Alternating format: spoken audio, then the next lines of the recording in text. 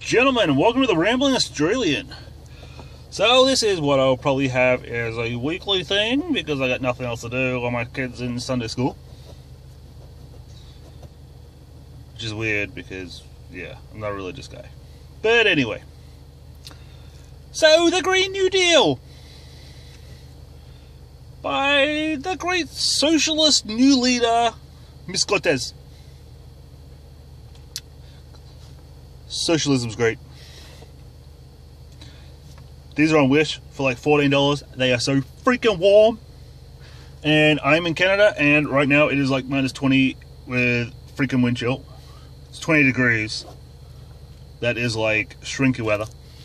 But anyway, getting back to what I was talking about. So, Miss Cortez wants to get rid of fighting cows. She wants to get rid of cars.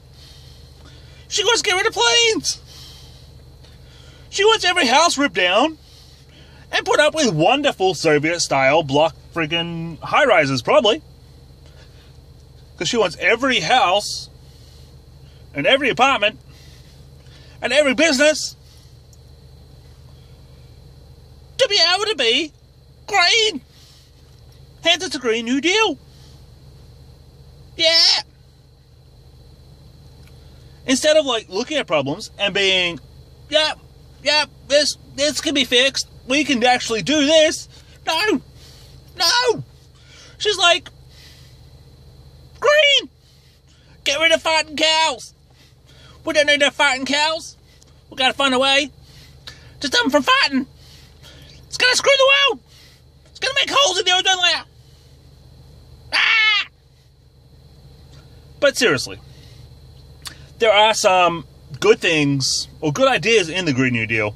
It's just the fact that a lot of it is crap. I mean, making houses so that they use less energy, great idea. Great idea. You're going to do that? You should basically make it so that solar panels, maybe even wind turbines, and that stuff that you can put on a house, yeah, make all that subsidized. The only problem is, the technology they have right now, it basically costs the same. There's people in Australia, like, I'm Australian, I live in Canada. So I grew up in Australia, I grew up with a carbon tax. I grew up with the Green Party, which is basically a socialist party, basically telling Australians they can't cut down the trees, basically ruin the logging industry, because it wasn't environmentally friendly, and stuff like that. Capitalism.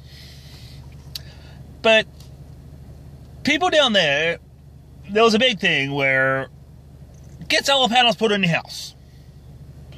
It'll be good. It'll be good, apart from the converters burn out in like 5 years, and then it costs you just as much as it did to put the system in the first place to get a new damn converter. They need to fix that. You cannot go and be like, yeah, we're going to fix the environment in 10 years by banning planes and banning fighting cows. I mean, there are some places where they have the cows inside and they collect the methane. They use the methane to run generators. That's a good idea. It's a damn good idea. Do that.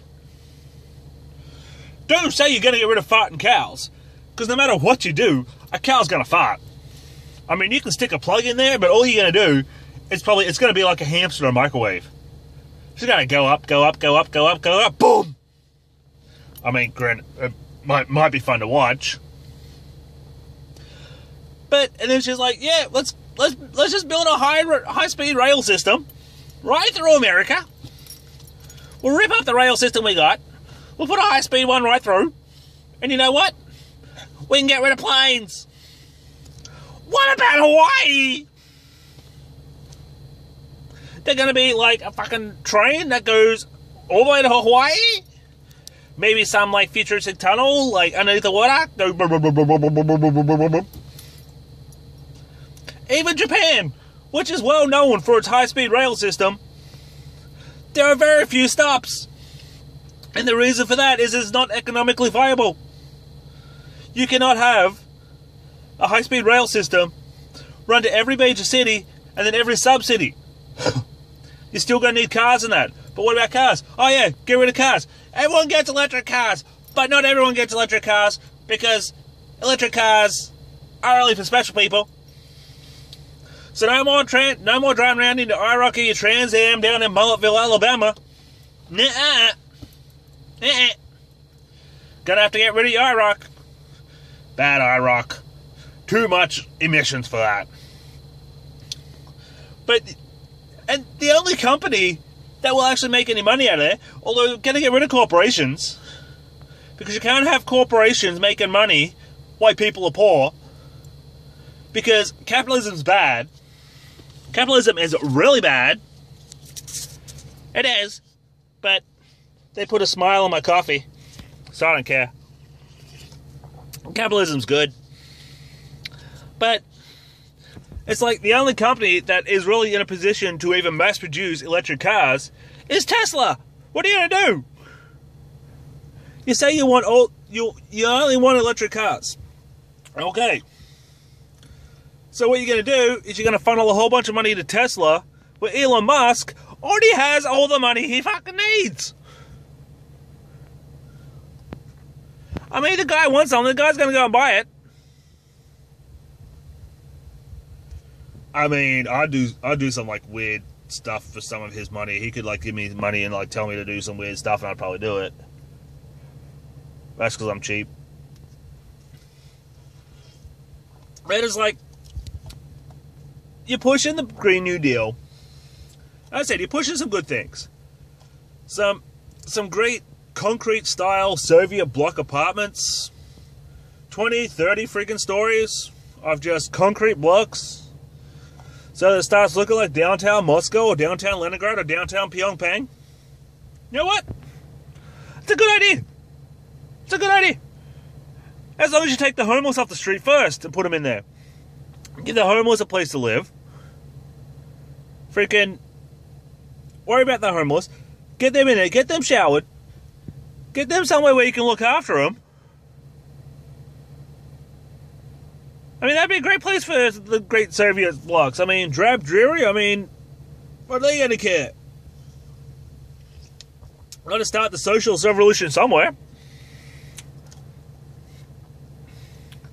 But, so I said, a thing like that's a good part of the plan. Tear down some places, build up some big communist-style block houses, or block apartments, where the higher your status, the higher the floor you live on. And everyone gets a wage, even if they don't want to work. Don't forget that one. Yeah, if part of the Green Deal is make sure that there's an income for everybody. Even if you just want to sit at home and play your Xbox, the Green New Deal is going to pay you. Don't want to get off your ass and go work at Burger King because that's the only freaking job you can get? No, go sit at home and play your fucking Xbox. It's okay. Cortez is going to pay you. I mean, even countries with guaranteed incomes, people are like, well, this country has a guaranteed income. It's like, yes, that country also has like a 50% tax across the board. Everybody. Not just the rich people. Everybody. Because you have an income, you pay tax. I mean, if you really want extra money coming to the government without really throwing too many taxes up, do like Canada, do like Australia, do a nationwide GST, and you'll have everybody paying 13% on everything. Well, right now, I think here it's 13% on everything, or on most things. You basically pay 13% anytime you buy, like this coffee, I paid 13% tax on. This hat, I didn't pay tax on. It was a gift. But my fuel. Pay like, geez, I think I'm paying like $1.10 a litre right now, and like 50 cents of it's tax. Is that the way it works? And that's even before the carbon tax goes on in Canada. But okay, see, the Democrats right now have such a big thing of, we're going to do all this, but we're not going to raise taxes.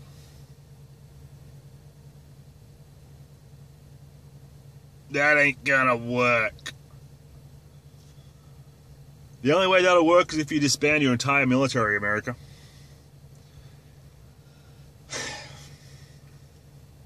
And then who's going to protect the world? Who's going to protect Australia from Indonesia then? The only reason Indonesia hasn't invaded Australia is because they know that America's there. And they just bought brand new freaking MiGs. And Australia sold us second-hand freaking F-18s to Canada. Anyway, this has been the ramblings of an old man. If you like what you see, make sure you hit that like button, hit that subscribe button. See you next video.